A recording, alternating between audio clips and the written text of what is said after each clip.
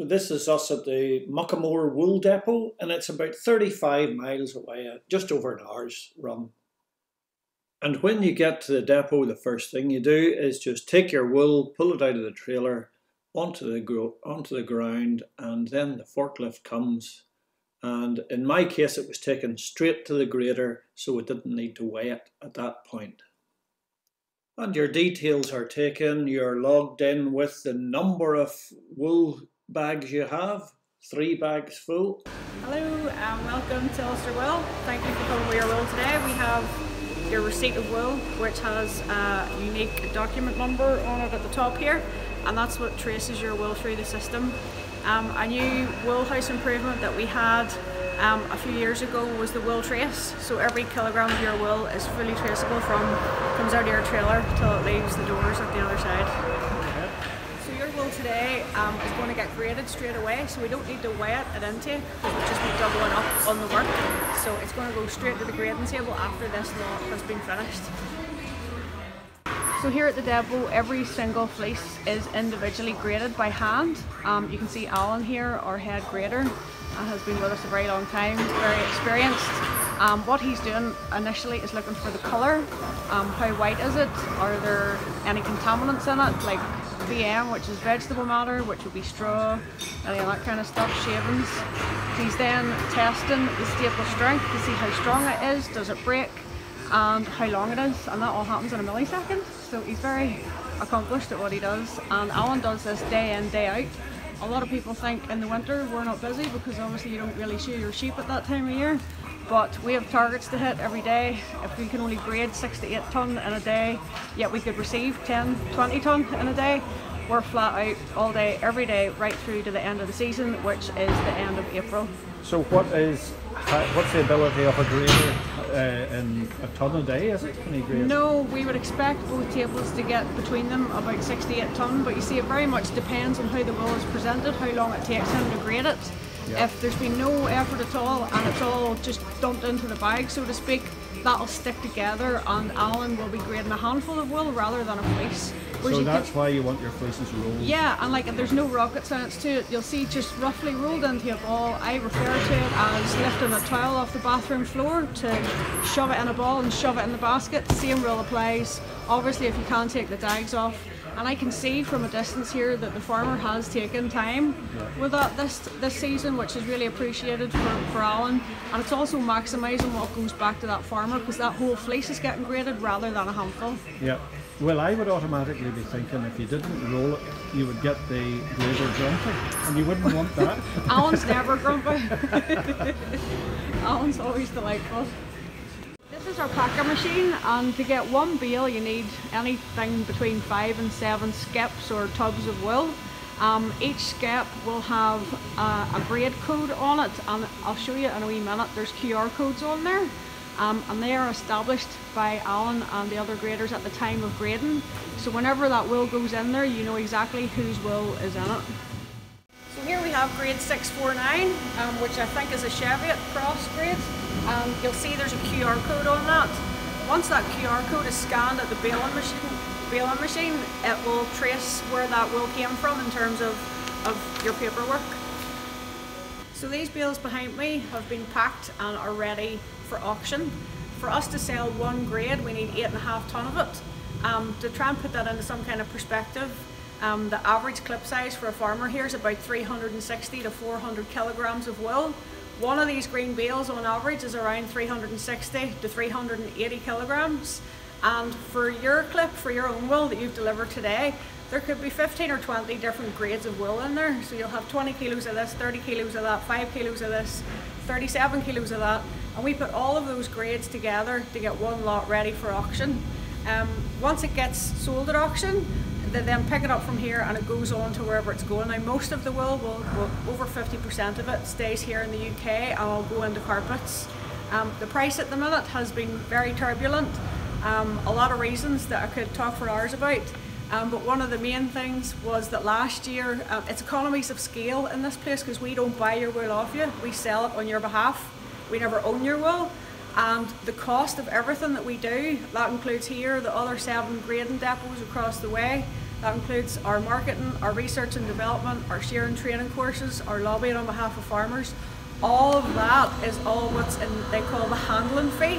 So the handling fee is here, and the cost of the wool that it's made at auction is here. And the more wool we get in, this goes down, but the less wool we get in, the more this goes up. And the volume of wool last year was down 2.5 million kilograms, which made this go up. So you should have got 20p a fleece more for your wool last year, but you didn't, because the volume of wool was down. On the flip side of that, because I'm always positive, if this had went up, you would have been getting 40p back per fleece. But that's unfortunately how it goes. So this is all farmers' wool behind me that has been coming in from the first week in May. So apologies if you delivered during Balmoral Show. Your wool will be the first stuff here, and the last stuff probably graded by the time we get to April next year. We've had a query or a question about the wool quality this year. There's so many different factors that come into play when it talks about the quality of your wool. Number one will be the health of that ewe. How's she been all year? Has she been dosed? Has she been vaccinated? Did she rear 3 lambs? That's just one bit. Then we have the weather. It's been absolutely awful. Were you lambing indoors or outdoors? The time of year for shearing, was it sunny and bright and warm? Was there a rise in the wool? Were they trying to hold on to it because it was cold? And they're all factors when it comes to do with your wool at the time of shearing. So obviously the biggest question I get asked, I don't want to say complaint, is why is the price of wool so bad, and why am I getting so little for my wool? And it's not for the want of trying. It's very difficult for me here because I've got a foot in both camps. I'm also a sheep farmer, but I also work here. So I know how difficult shearing is, I know how much it costs, I know all of that, but I can also see how hard the marketing team and everyone at Ulster Wool works on behalf of you. So that's what they do, they market your wool on your behalf. They have over 150 licensees now that are specifying your wool in their products. Like, that's amazing, that just keeps growing every year. In terms of new uses of wool, really exciting stuff. You maybe seen it on Countryfile, was the Sustainable Rope Company. So this lady here, Kate, is actually making rope out of sheep's wool. She's working on new and exciting projects as well over here in Northern Ireland, and I can't wait to tell you about it when you're back next year. And to try and have some faith that there are good things going on for your wool.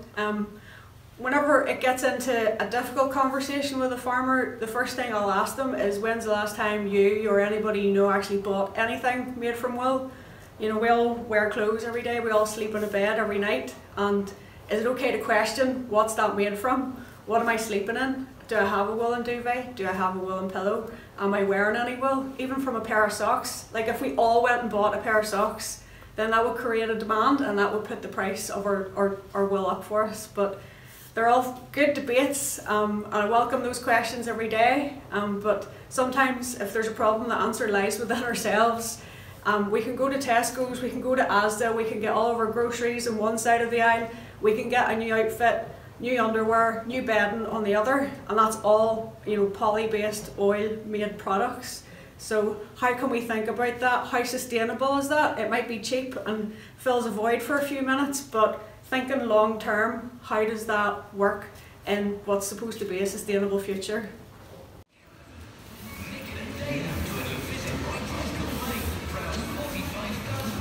Please, miss, can I go home now?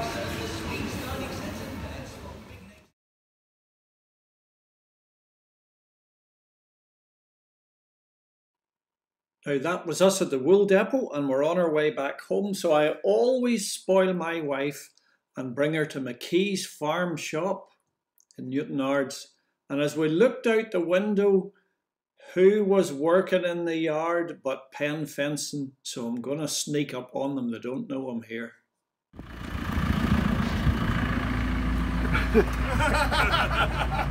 The bios! Don't be videoing this. This is a video nasty, this one's great. Deliveries. Are you boys delivering the goods? That's what I'm saying. Actually, yeah. See that one here?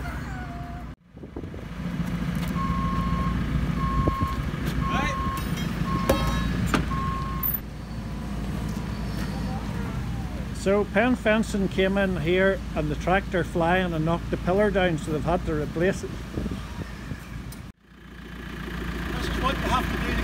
Here, do you know what that there's for? What's that for, Paul? It's Monday the 12th of August and we're out in the field again gathering buck thistles here. There's 2 or 3 we missed. Barbara and I did the sweep round this field away a month or 2 back, but they're always coming up somewhere you have missed one. So there's 2 or 3 and they're starting just to seed there now. So this is the time to get them before they seed all over the place. And as the old saying is, 1 year's weeds is 10 years seeds in every head of that there. Very pretty, but when they're grown in your field by the dozen, it's not so nice. So there you are. There's the seeds blowing away in the wind there. I should have had that lifted a week or 2 ago. It was one that we'd missed the last time we were around, but anyway, we'll get it now and burn it. Now, away around 30 years ago or so, Barbara and I weren't terribly long married at the time, and that big old house of ours had plenty of rooms, so there was 2 local farms, and local farms had kept Greenmount students doing their middle year out of a 3-year course. So they would have stayed with us, the boys, and there was always a lot of fun and nonsense going on. And the 2 students were always competing with each other on which farm was the better farm and all the rest of it. But anyway, the next farm up the road here, they had cut their lawns, but they also had the mower for mowing the silage out at the front, hosing it down, grazing it up, getting it ready for a couple of weeks away to cut the silage, just getting everything in order. But they had been cutting the lawns, and they got the grass cuttings of the lawnmower and threw it all over and round the farm mower. And when the student from the faraway farm was coming down, he saw the grass and he was going back reporting, "They've got the mower on, they're at the silage, they're at the silage." So I think there was a scramble getting their mower out and going on. So there was always a lot of monkeying around, fooling around.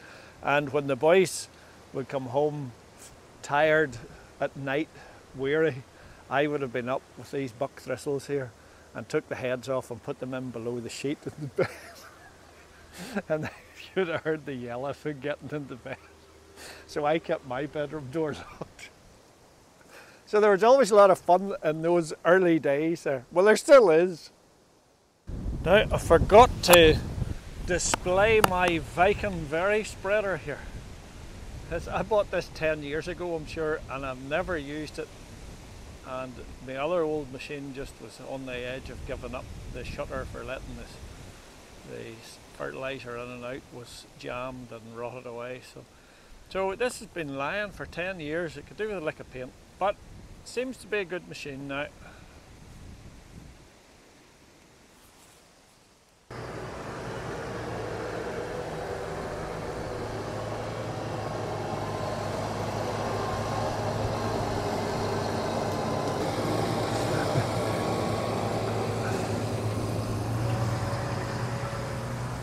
I'm just putting a little bit of slurry out in the fields here.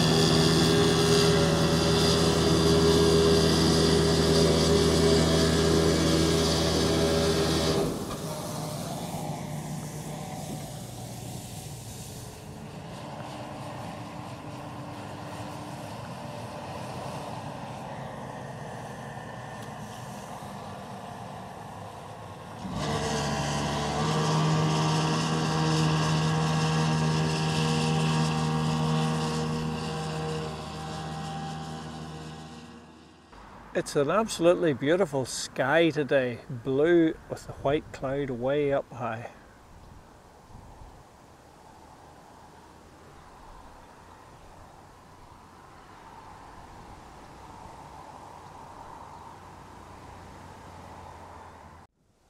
Now there's a strange thing, there's a jet aeroplane and it's come along and all of a sudden you start seeing a vapour trail, then it just totally cuts, there's a gap in it there, and then it starts again. Now I know an airline pilot, he lives in America, it's the only thing, but he watches sheep in the shoestring, so maybe he could explain that to us. And put it in the comments, Jim.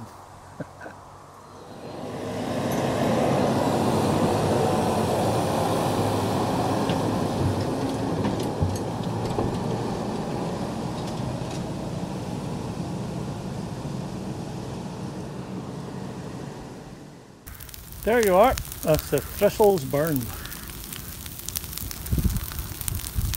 Not quite, but just about.